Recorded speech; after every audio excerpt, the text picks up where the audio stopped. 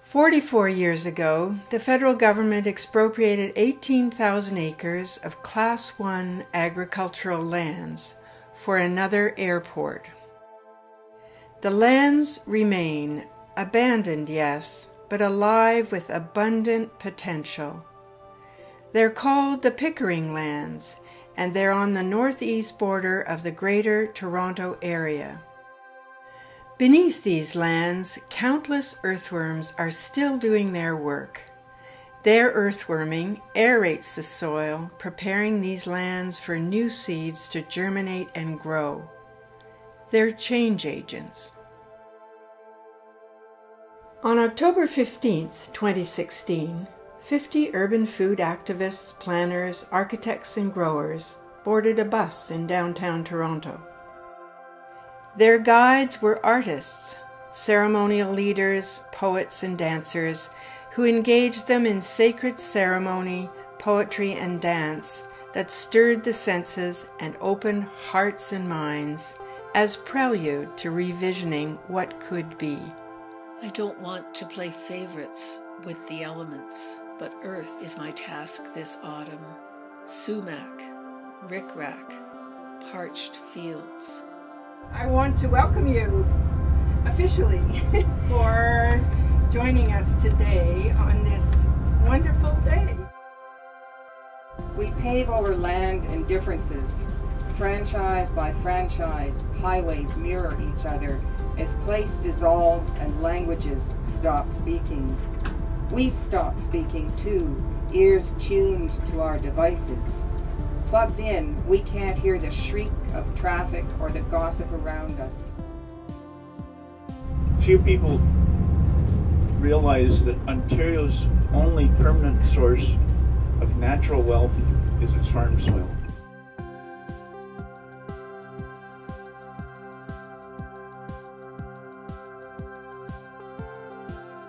Because we've come to such a point in this time where human beings have created so much of what's wrong with Mother Earth, we have a responsibility.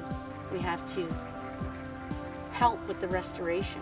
All things can be restored when you have faith. And so we're being called to action as human beings. There's libraries full of books about why we should not pave our Class 1 growing lands at this time of climate change and really vulnerable, chaotic global markets. And artists know how to engage people in a heartened way. I see the body as a vessel between heaven and earth, and it brings to life sensation. It allows us to experience and to feel and leave an imprint on the world, on the earth we walk on.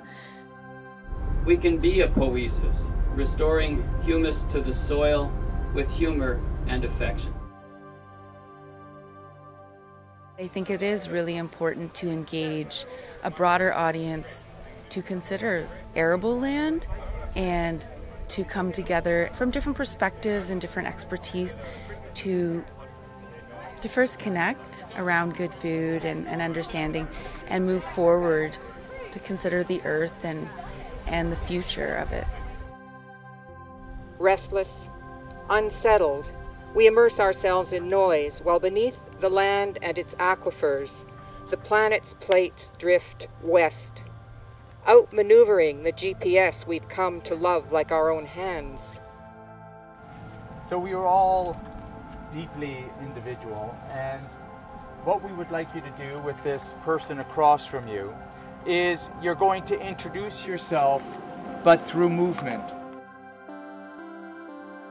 In this land of radiance, in this blazing land, this sunburnt, sundown, sunlit land, in this land within view of the city and the 407 and the 401, in this land of 40-year thoughts, we walk where we want to go, to read what someone else has written on the landscape. Be the river. Be its red clay trough, the polished and runneled banks which curve and hold. Be the tangle of small willows crowding the bank. Be all these and more.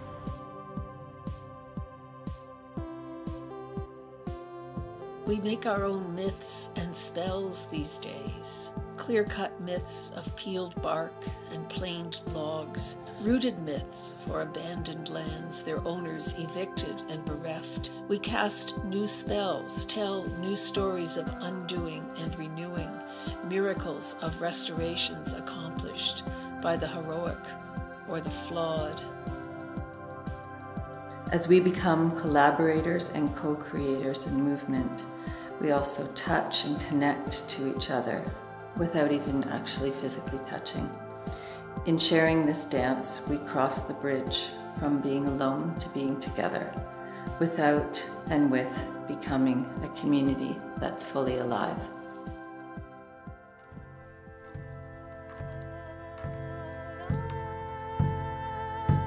You walking, your footprints are the road and nothing else. Wayfarer, there is no road. You make the road by walking. By walking, you make the road.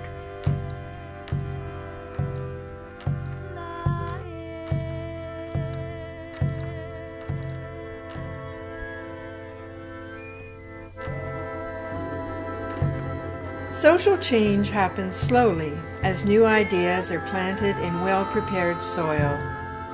With our words and deeds, we too can become like earthworms, agents of change.